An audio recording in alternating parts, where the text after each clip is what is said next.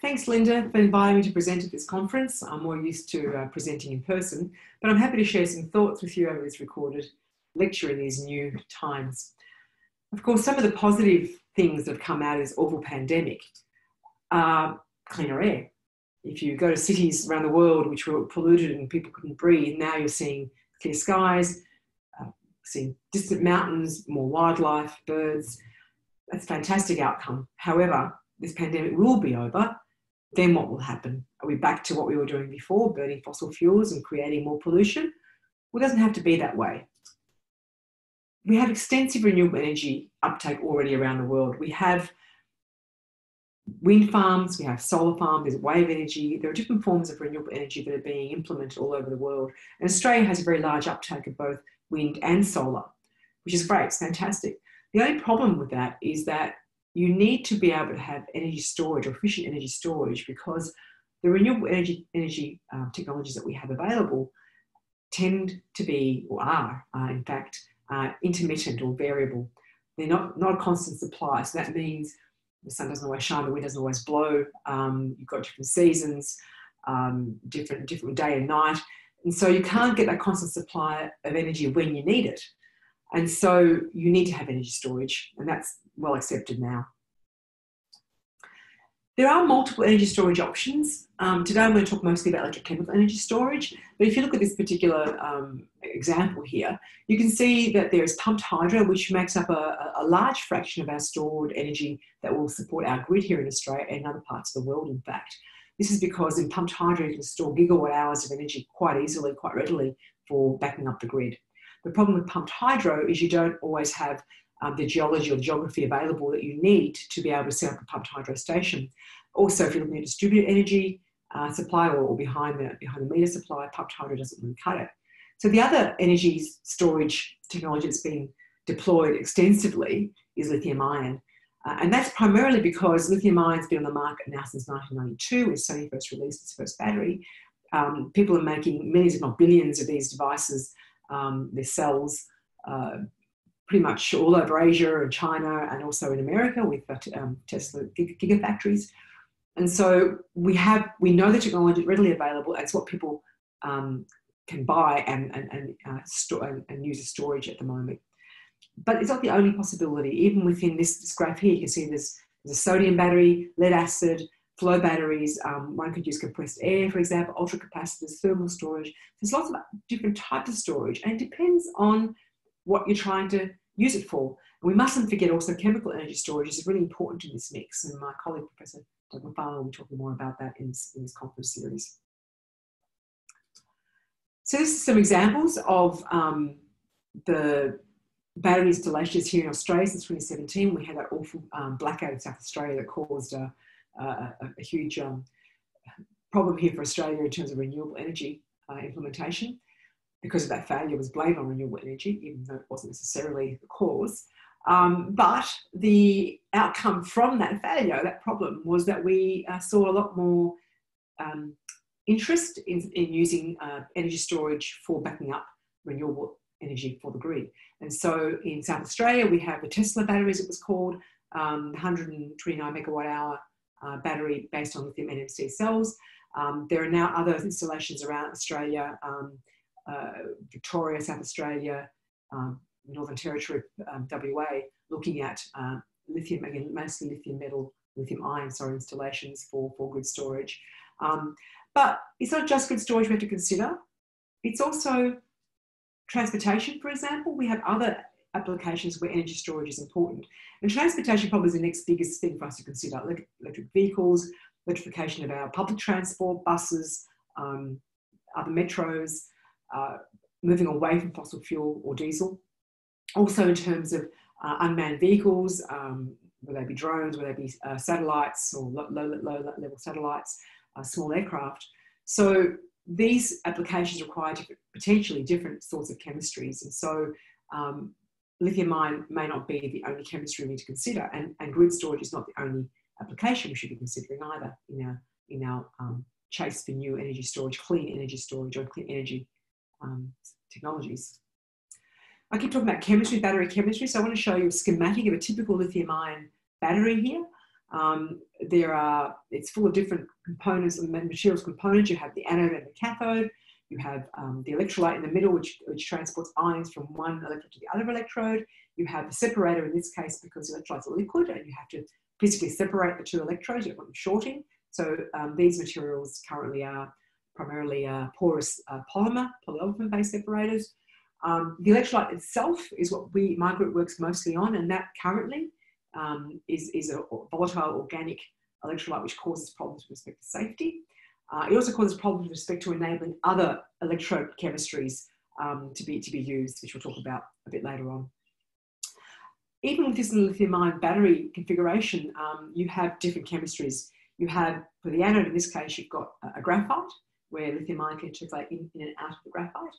You could replace that with silicon or silicon graphite composites, or indeed lithium metal anodes, which is one of the holy grails that we can talk a bit about later. On the cathode side, you have here lithium iron phosphate, which is a safer cathode compared to some of the other cathodes, but it's lower voltage, lower capacity, so doesn't have quite the draw card, if you like, of the higher capacity cathodes for some applications. But it is safer, so it may be good for grid applications, for example. But the cathodes that people are looking at now, developing for electric vehicles in particular, are based around nickel, manganese, cobalt, NMC, or nickel, cobalt, aluminium, NCA. These are higher voltage, high capacity cathode materials. But they come with problems because the more energy you pack into one of these batteries, the more chance of it blowing up or catching fire. And so we've seen that over the years in numerous instances, from computers to mobile phones to Tesla cars to batteries in the home. So there are stringent conditions in place, and certainly all over the world, standards to ensure that we do look at safety standards. You can improve the safety by the way you package it, the way you control the battery system, but intrinsically the materials in that battery, at the moment anyway, are not particularly safe. But as one of my colleagues said, either is gasoline in a vehicle, it tends to explode too if you have an accident, catches fire. So we have to be aware that we have a lot of energy we're storing in these batteries. It's not just about safety with respect to the battery itself and loss of property and maybe life. It's also the impact of some of these technologies on the environment, and the impact maybe also socially of some of these technologies. And so this is a graph that came out of a report written prepared by the Sydney group, UTS, for the Australian Council of Learned Academies, for a report that was presented to the Chief Scientist of Australia a few years ago. And in this report, we looked at the impact of different technologies in different areas, whether it be the life cycle, the supply criticality chain, the chain, material intensity, recyclability, also human rights, health and safety. And so red dots mean not so good, yellow dots mean very good, and orange is somewhere in between, obviously. If we look at the lithium ion and NMC column, you see that there are quite a few red dots. The supply chain criticality is quite important because lithium comes in two forms primarily. One is, as we find in Bolivia, Argentina, and in Chile, for example, South America, in the form of these salt flats. And there you have to consider what the impact of the environment is as we mine this as well. And in the other case, in Australia and China and some other countries, we have spodumene, which we can mine and then use chemistry to extract the lithium out of that to prepare lithium salts and lithium cathodes. So the problem is it's not distributed evenly, and so you potentially down the track may have some issues in terms of supply. You also have the same problem with cobalt, which is primarily mined in Africa, and there what we have also a situation of human rights conditions and the environmental and the social impact of that mining has come under scrutiny over the years. So NMC is not necessarily a technology we should be using for everything because it does come with several criticalities. Lithium iron phosphate is better, and if you look at sodium ion, which we'll talk about later, again you see a lot more yellows there. So, and flow batteries also. So there are other options. We have to consider safety, we have to consider criticality of supply, we have to consider environmental and social impact as well. So beyond lithium ion batteries then, so if we're not going to use lithium ion batteries that we've talked about, NMC we've talked about, for example, what's available? So here, looking at the periodic table, we have multiple options here. On the anode side, we could look at sodium, potassium, magnesium, we have aluminium, we have silicon. On the cathode side, we can use oxygen, we use air, we'll talk about metal air batteries, and sulfur, we'll talk about that as well. And some of these are cheaper, they're environmentally less impact or and friendlier than the existing technologies, which is great. So in terms of what's already out there, sodium ion actually probably is relatively advanced. There are about at least three companies I'm aware of, one in England, one in France, and one in China, that startups that are now making, and in some cases for selling sodium ion batteries to the market. In fact, recently there was a report of Ferradian joining with an Australian company looking at importing sodium ion batteries into the Australian market, which is great to have that option. There's lithium metal anode based batteries. In this particular case, the Bolero group from Technology from Hydro-Quebec in Canada are using lithium metal polymer batteries, solid state batteries, for applications in small vehicles, but also in applications where areas where safety is paramount and where the temperatures are higher than average. So in Africa, for example, in the desert, we have high temperatures. Lithium ion doesn't cut it. You have to look at other technologies. Lithium sulfur, as we've been saying, why lithium sulfur? Sulfur has a much higher capacity, so you can maybe, in theory, drive your car for longer, for example, or run your mobile phone for longer. There are some companies beginning to look at these commercially. Metal air at the moment is a primary cell, which means you can't recharge it electrochemically. You either have to mechanically recharge it or throw it away. And then flow cells, which we'll talk briefly about. There's two that I'm aware of commercially. The vanadium flow cell, Red T is a company in Australia that is selling to Australia, and Red Flow Australia markets a zinc bromide flow battery as well. Just some examples of what's out there already. So let's look at some of the chemistries then, upcoming chemistries that we've talked about. Sodium batteries is an area that my team works in quite extensively, together with Professor McFarlane's team at Monash. Why sodium? In fact, sodium was looked at before lithium back in the 70s and 80s. And when I first did my postdoc in America, we were looking at sodium electrolytes, sodium polymer electrolytes, in fact. But in 1992, when Sony released the lithium-ion battery, everyone went to lithium-ion. It was just sodium was just a curiosity, if you like. And so for a long time, not much was done in that area. But sodium batteries offer advantages that lithium does not have in terms of it's abundant. Sodium is abundant everywhere. Salt contains sodium, so it's very, very abundant. So which means you haven't got the geographical issues, and you've got potentially cheaper resources. You also don't have to use copper as one of the current collectors in your cell. You can use aluminium on both, which means weight-wise and cost-wise, that brings down the cost and the weight and increases your potential for energy, the energy density for the battery. It's also safer because you're using aluminium on both sides. Actually, also safer. You can actually ship by air sodium batteries in a charged state, which you cannot currently do for lithium-ion. There are some challenges. People thought sodium and lithium just be drop-in technology. There are some challenges because sodium is bigger than lithium. The speciation, the chemistry around sodium is a bit different. As a result, it's not just a drop-in technology. The manufacturing equipment could be very similar, if not the same, but it does require some change of the materials that we use. You can't use graphite because sodium is too big, it goes in, exfoliates the graphite.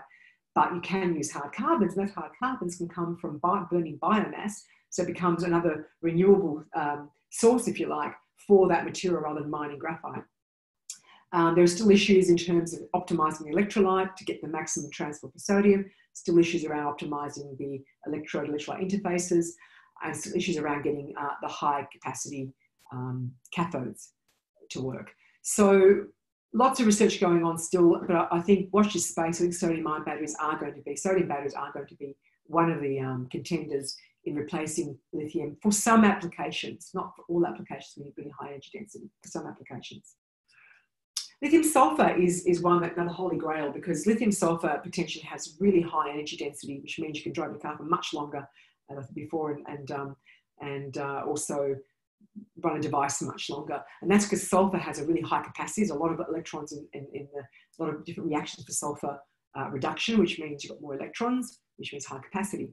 There are problems. Sulfur is not conductive, so you have to mix it with a conductive source like carbon or some other network which provides the electron transport. There are problems because the sulfur expansion and contraction of that cathode can destroy the actual mechanically destroy the cathode. So you have to think of clever ways to fix that, and people are doing that all over the world, including here in Australia. There are problems with the sulfur dissolving as polysulfides in the electrolyte and then shuttling across over to the electrode, which is lithium metal, and then that is degraded and corroded, and therefore you lose the battery performance. And there's still a problem of how do we get the lithium metal to actually work properly for long enough. That's something which is ongoing research, including in our laboratories. How do you change?